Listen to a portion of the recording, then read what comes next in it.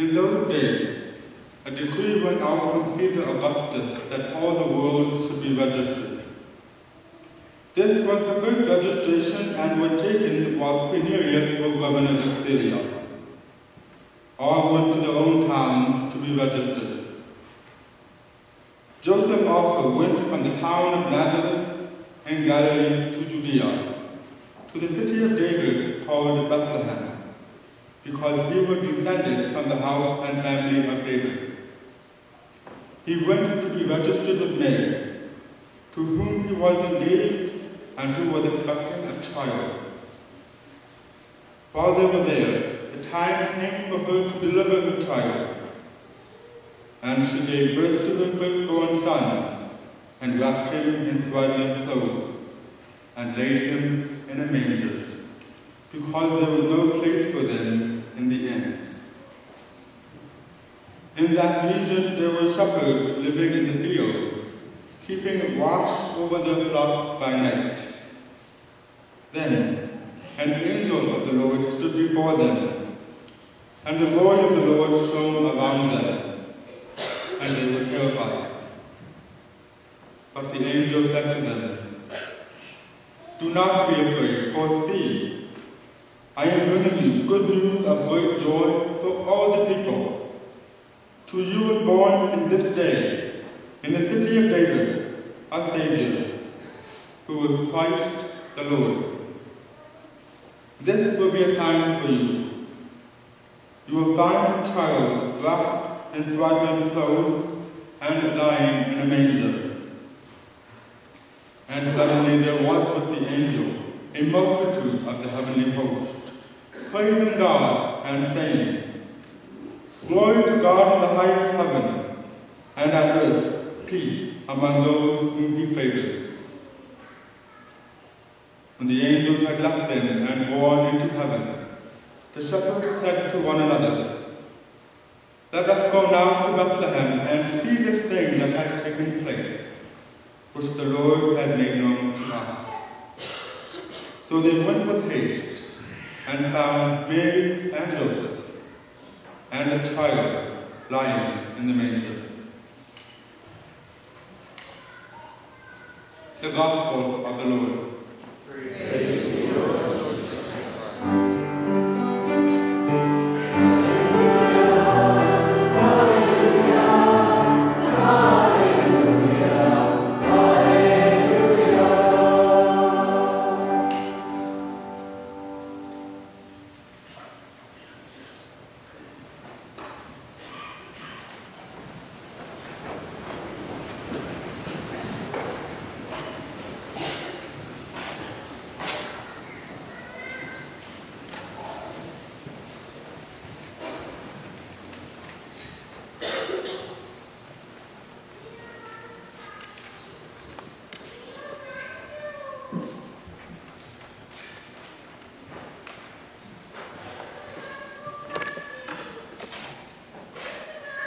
Dear Santa, I can explain.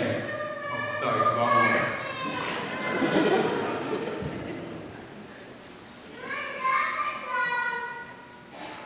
Works for me, I had Rudolph in mine.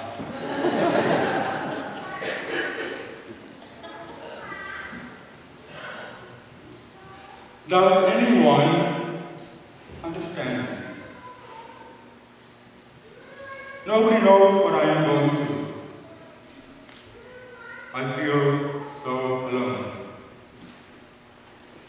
There isn't one of us here tonight that hasn't felt any of these at one point or another. Depression, grief, worrying about the bills, husbands and wives fighting,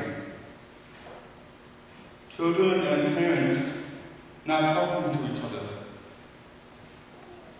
stress on the job. So we are right to ask ourselves, does anyone understand? Does nobody know what I am going through? Why can't I shake off this loneliness? Tonight is your answer. Most of us get only sympathy.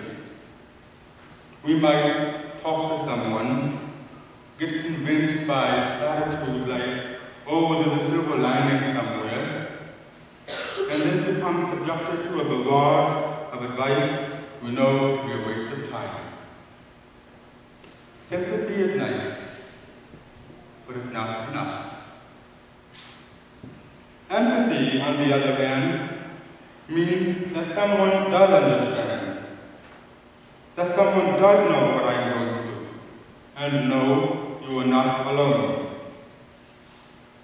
That, my friend, is why tonight is your answer. What's happening here in this church tonight and throughout the world? Jesus' birthday?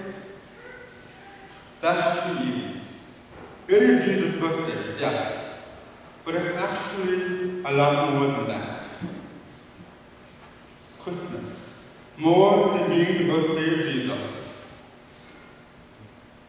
is when God became a baby.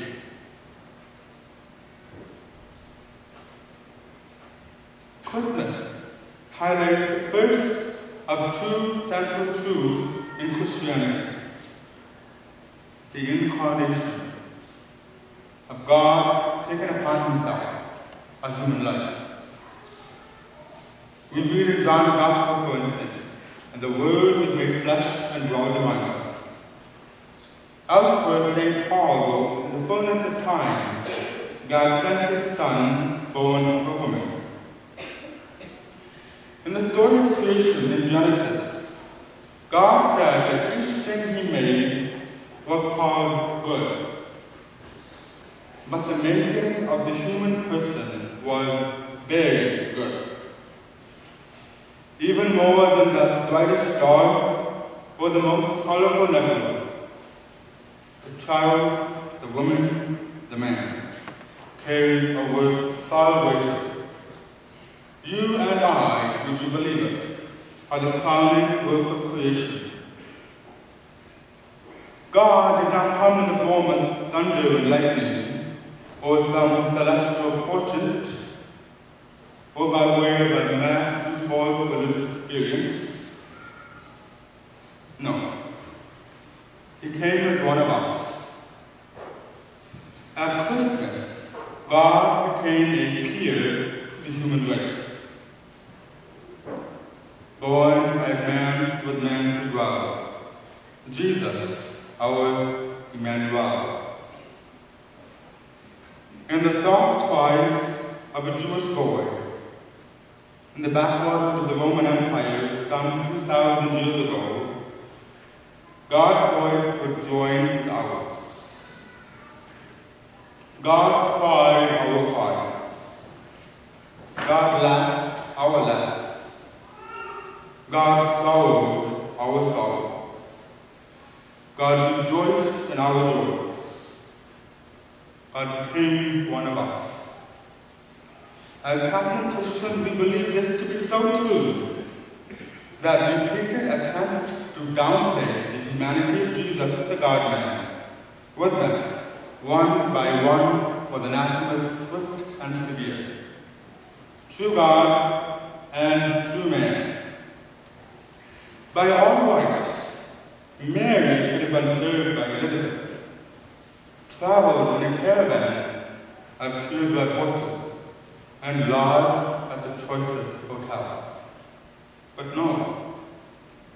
Seeing the plight of humanity, God willed instead to be subject to Caesar's brutal politics, an endangered pregnancy, and to have for his first home a cave reeking with the smell of cows and sheep, and receive a delegation of nobody, shepherds.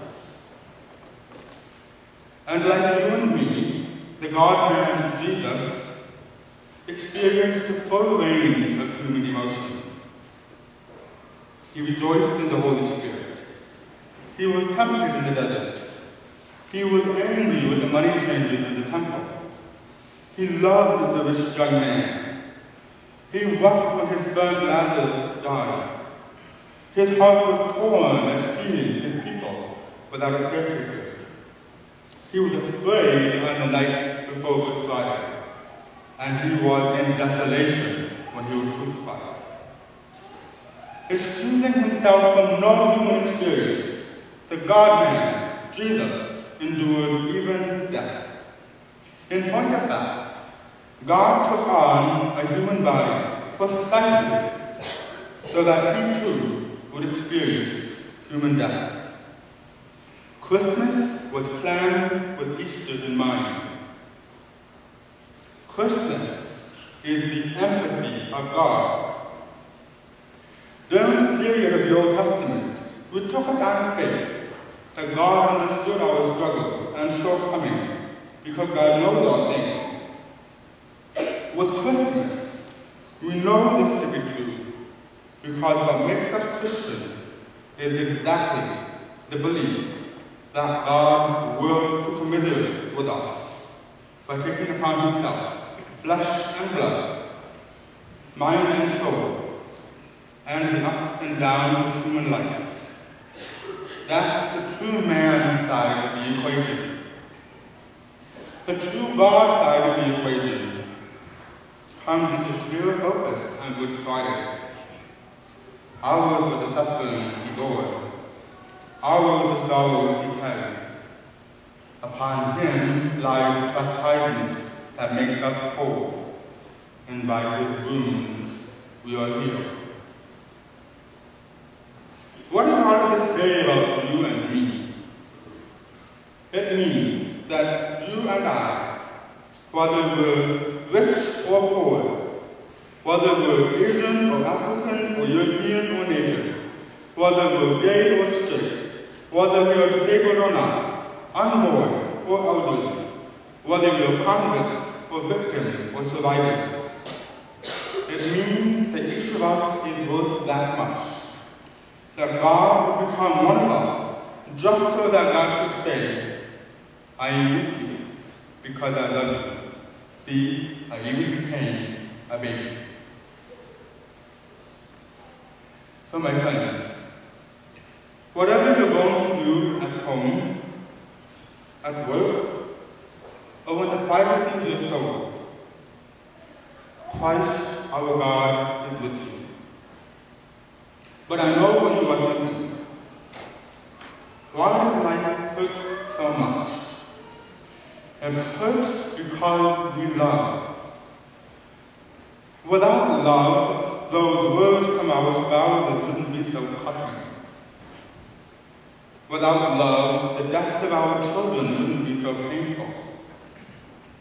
Without love, we wouldn't miss our family and friends who are shipped off to Afghanistan. Love, strangely enough, is what makes life hurt. At the same time, if we have the choice of a love that hurts versus a loveless world, most of us, I'm sure, would still pick love. And this is just what God has done. God is love, and by his birth, God wills to love to the point of being hurt, so that you can see in Jesus' gaze just how far God went to prove his love. Whatever is happening with you, don't be afraid to throw yourself in God's arms. Open now to receive your joys and sorrows, your hopes and griefs, your living, and yes, even your dying. The hopes and fears of all the years are met in thee tonight. The paradox of Christmas is that God doesn't take away our pain. Instead, he endures it. The incarnation of the eternal Word of the Son endures even to this night.